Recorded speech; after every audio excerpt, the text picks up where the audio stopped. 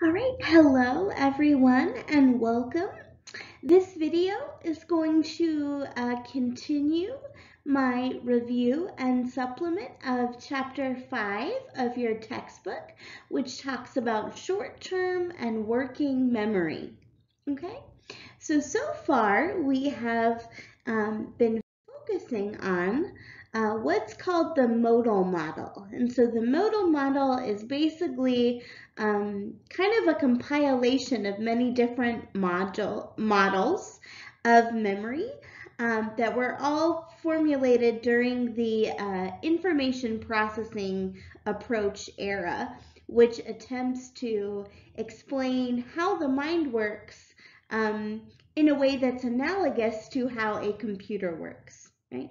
So the modal model basically distinguishes between three different types of memory or three different structural features, which are sensory memory, short-term memory, and long-term memory.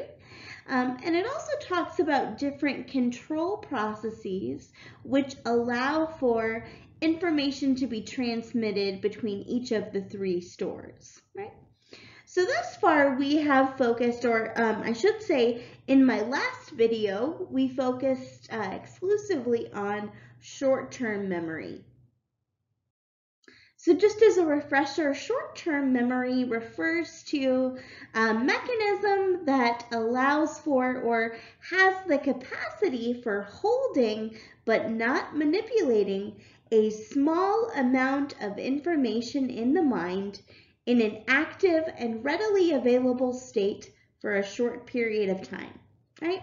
So in the context of the modal model, we start out with sensory memory, which is basically a brief snapshot of all of the information coming in through our various sensory modalities. And then whatever we decide is important or whatever we focus our attention on, that information is going to be transmitted from sensory to short-term memory for additional processing, right? And similarly, according to the modal model, if we engage in maintenance rehearsal, whereby we repeat the information to ourselves over and over again, kind of like a broken record, then it's going to be encoded or transmitted into long-term memory. And from long-term memory, if we retrieve something, it goes back into short-term memory, which contains all of the information in our current awareness, or the information that we're currently consciously aware of, right? So that's short-term memory. But it was quickly discovered by various psychologists that this idea of short-term memory, as it's currently defined, or as it was defined in the previous slide, is lacking. And that's because people are able to do certain things that this model of short-term memory would suggest they're not able to do, right? So for example, and this is from your book, but suppose that I asked you to keep the numbers 7149 in your mind as you read the following passage, right? So as you read the following passage, keep 7149 in your mind. Right, so the following passage, Baddeley reasoned that if short-term memory had a limited storage capacity of about the length of a telephone number, filling up the storage capacity should make it difficult to do other tasks that also depend on short-term memory. But he found that participants could hold a short string of numbers in their memory while carrying out another task, such as reading or even solving a simple word problem.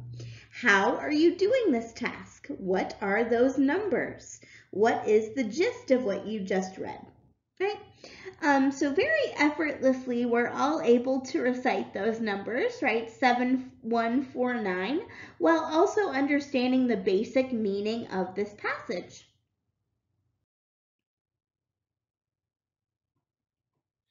Okay, but according to Atkinson and Shiffrin's modal model, it should only be possible to perform one of these tasks, as one of those tasks would occupy the entirety of our short-term memory store, right? Remember, according to George Miller, we can store between 5 and 9 units of information, and more contemporary research suggests that we can only hold 4 units of information at a time, right? So it shouldn't be possible for us to hold 4 numbers in mind while also doing something even more complex, like reading or solving a simple word problem, right? Okay. But when Alan Baddeley and other cognitive psychologists did experiments similar to the demonstration that we just worked through, they found that participants were very easily able to read a passage or solve a problem and also retain those numbers in their short-term memory. Similarly, if I were to ask you to multiply 43 times 6 in your head, chances are you would go through the following sequence, right? Visualize 43 times 6 in your mind. Multiply 3 times 6, that first column of numbers, and get 18. Hold 8 in your memory while carrying the 1 over to the 4. Multiply 6 times 4 to get 24. Add the carried 1 to the 24. Place the 25 next to the 8 and get the answer of 258. Right? But even if you didn't solve the problem in exactly that same way, right, it's easy to see that this calculation involves both storage of information and also active processes occurring at the same time. Right? So not only are you storing the information temporarily or holding it in your mind, you're also manipulating the information in some way, or you are enacting various mental processes on the information as you're holding it in mind, right? So if only storage were involved, the problem could not be solved, right? Because there are other ways to do this calculation, but whatever method you choose is going to involve both holding information in your memory in real time and processing or manipulating that information. Okay, so working memory, unlike short-term memory, is a limited capacity system for temporary storage and manipulation of information. It is involved in complex tasks such as comprehension, learning, and reasoning. Okay, so working memory is different than short-term memory because it involves, while short-term memory only involves holding information in mind for a brief period of time, okay, working memory involves more than that. Okay, working memory is going to involve the processing and manipulation of information, right? You're executing various cognitive commands on the information while holding it in mind, right? So working memory is concerned with the processing and manipulation of information that occurs during complex cognition, like mental arithmetic or simply doing more than one task at once. So the working memory model is going to attempt to explain what we just talked about or what I just showed you, which is the dynamic processes involved in cognition, such as understanding language and doing math problems. And also it's going to attempt to explain the fact that people can carry out more than one task simultaneously without overtaxing their memory system. Okay, so it consists of separate components, okay, or it consists of a number of components that can function independently of each other. So arguably the most famous working memory model was proposed by Baddeley and Hitch in 1974, and it's comprised of 3 components. So first we have the phonological loop. So the phonological loop consists of 2 components. So it consists of the phonological store, which has a limited capacity and holds information for only a few seconds, and the articulatory rehearsal process, which is responsible for the rehearsal that keeps items in the phonological store from decaying or being forgotten, right? So just like according to the modal model, our short-term memory has a maintenance rehearsal mechanism or control process to keep information in short-term memory. The phonological store is going to hold verbal and auditory information, and the articulatory rehearsal mechanism, or the ARM, is going to be responsible for enacting that active rehearsal process or that maintenance rehearsal process. And that's going to keep information that's currently in the phonological store from being forgotten, right? So anytime that you're trying to remember any verbal or auditory information, such as a person's phone number or what your cognitive psychology professor is telling you in a lecture video, that information is going to be stored by the phonological store and rehearsed by the articulatory rehearsal mechanism. And collectively, the phonological store and the articulatory rehearsal mechanism make up what a structure known as, or a mechanism known as, the phonological loop.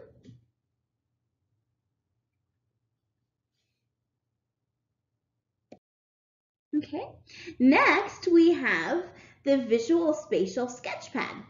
So the visuospatial sketchpad holds visual and spatial information. Shocking. So whenever you form a picture in your mind or do tasks like solving a puzzle or finding your way around campus, okay, you're using your visual spatial sketchpad, okay? And as the diagram suggests, right, both the phonological loop and the visual spatial sketchpad are attached to a third mechanism known as the central executive. Okay, so the central executive is where, as your book says, the major work of working memory occurs. So the central executive is going to be responsible for pulling information from long-term memory and also coordinating the activity of the phonological loop and the visual spatial sketchpad by focusing on specific parts of a task and deciding how to divide your attention between different tasks. So that's why the central executive is often referred to as the traffic cop of the working memory system. So let's go ahead and look at a nice diagram that your book has. So in this hypothetical situation, right, you are driving in an unfamiliar city, right? So you've never been to this particular town before, and you decide that you want to enjoy a nice meal at a restaurant, right, that you've never been to before. So as you're driving, your friend is reading you directions to get to the restaurant, okay? And you guys are also listening to talk radio, right? So as you are attempting to drive and also listen to directions, right, your working memory is doing different things, right? So your phonological loop is paying attention to the directions as you hear them. as your friend is speaking them and you hear them, that auditory or verbal information is being held or being processed by the phonological loop. As you are attempting to visualize your surroundings, right? And as you are attempting to visualize your surroundings and create a mental map, if you will, of the streets leading to the restaurant, okay, that information is going to be processed by your visual spatial sketchpad, okay? And while you are doing that, your central executive is going to be coordinating your attention between the phonological loop and the visual spatial sketchpad, and also combining this information together. Okay, and lastly, your central executive is going to help you ignore or filter out the incoming information or the incoming messages from the radio so that they don't distract you from hearing the directions, right? So again, the sound of your friend's voice reading you the directions, that information is going to be stored in your phonological loop. The mental map that you conjure up as you are visualizing the streets leading to the restaurant is going to be held in your visual spatial sketchpad. And your central executive is going to be responsible for coordinating your attention between those two systems, combining the information in each of those two systems, and also helping you to ignore extraneous information from the car radio. Okay? All right, so this concludes our very quick review of working memory. So in my next video, or in my next series of videos, I should say, I'm going to go over evidence, experimental evidence that uniquely supports the existence of each of these components of working memory, right?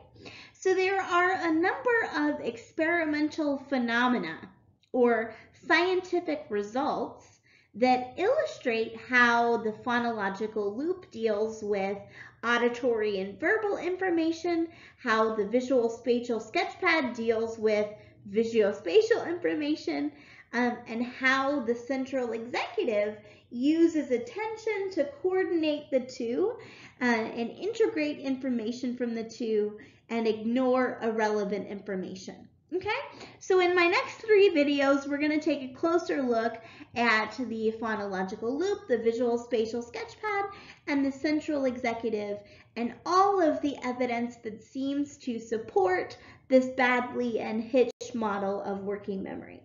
All right, so I'll see you guys in my next video.